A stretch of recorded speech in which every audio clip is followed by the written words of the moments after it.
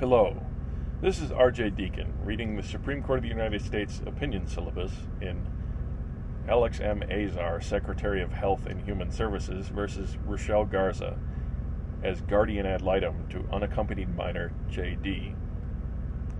on petition for writ of certiorari to the United States Court of Appeals for the District of Columbia Circuit.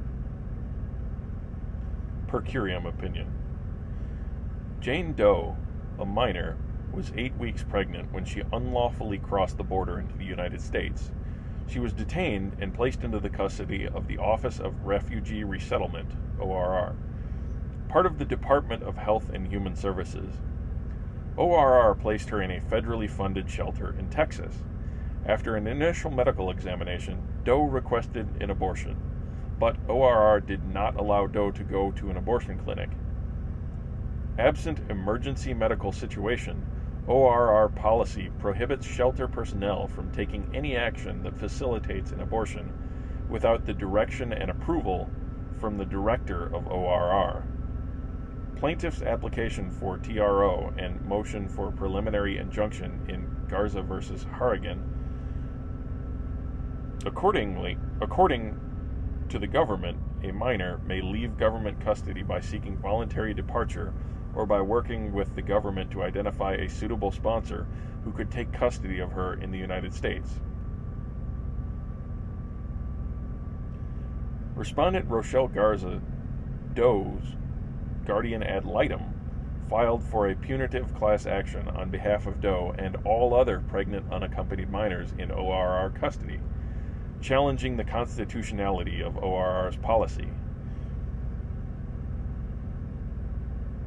On October 18, 2017, the district court issued a temporary restraining order allowing Doe to obtain an abortion immediately.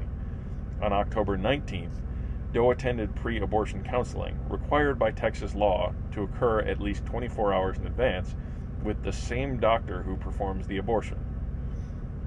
The clinic she visited typically rotated physicians on a weekly basis. The next day, a panel of the Court of Appeals for the District of Columbia Circuit vacated the relevant portions of the temporary restraining order, noting that the government had assumed for purposes of this case that Doe had a constitutional right to an abortion. The panel concluded that ORR's policy was not an undue burden.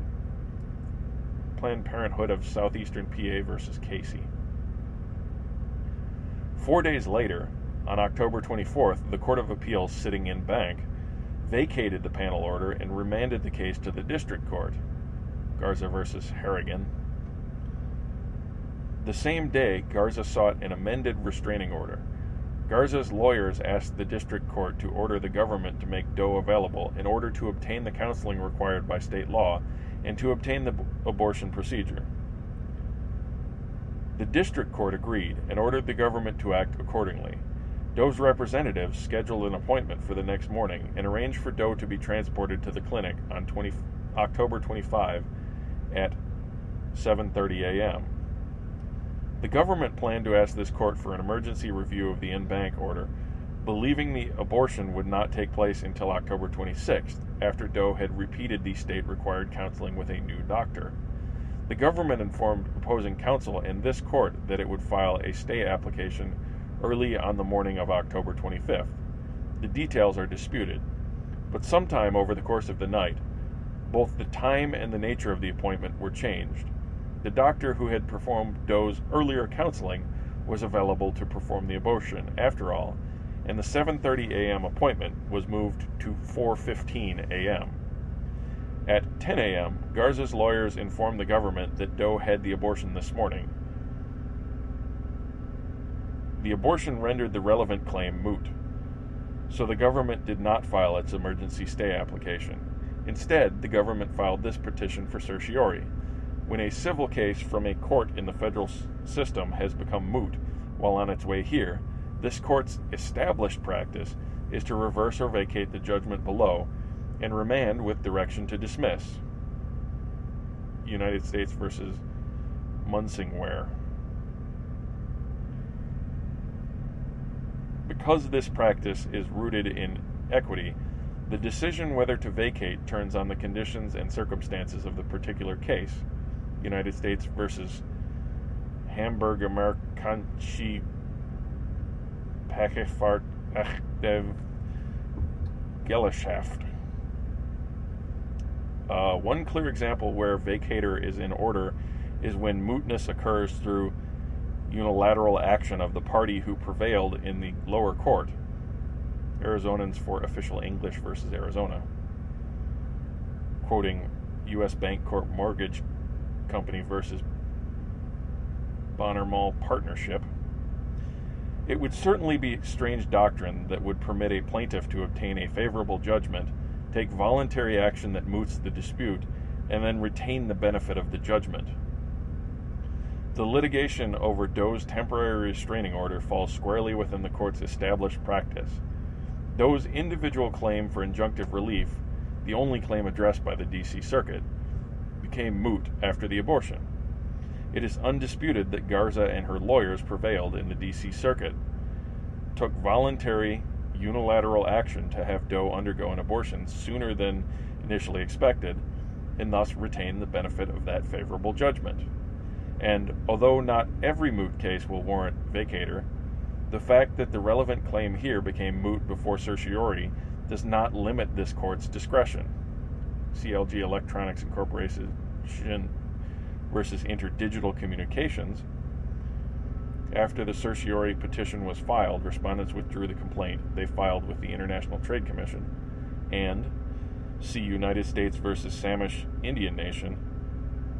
After certiorari petition was filed, respondent voluntarily dismissed its case in the Court of Federal Claims. And Azar Company versus Teva Pharmaceuticals. Before the certiorari petition was filed, respondent's competitor began selling the drug at issue, which was the relief that respondent had sought. And Indiana State Police Pension Trust versus Chrysler. Before the certiorari petition was filed, respondent completed a court-approved sale of assets, which mooted the appeal. The unique circumstances of this case and the balance of equities weigh in favor of the vacator. The government also suggests that opposing counsel made what appear to be material misrepresentations and omissions that were designed to thwart this court's review. Petition for Cert 26. Respondent says this suggestion is baseless. Brief in opposition 23. The court takes allegations like those the government makes here seriously, for ethical rules are necessary to the maintenance of a culture of civility and mutual trust within the legal profession. On one hand, all attorneys must remain aware of the principle that zealous advocacy does not displace their obligations as officers of the court, especially in fast-paced emergency proceedings like those at issue here. It is critical that lawyers and courts alike be able to rely on one another's representations. On the other hand, lawyers also have an ethical obligation to their clients, and not all communication breakdowns constitute misconduct. The court need not delve into the factual disputes raised by the parties in order to answer the Munsingware question here. The petition for a writ of certiorari is granted. The court vacates the in-bank order and remands the case to the United States Court of Appeals for the District of Columbia Circuit with instructions to direct the district court to dismiss the relevant individual claim for injunctive relief as moot. It is so ordered. Again, a per curiam opinion. Thank you for listening.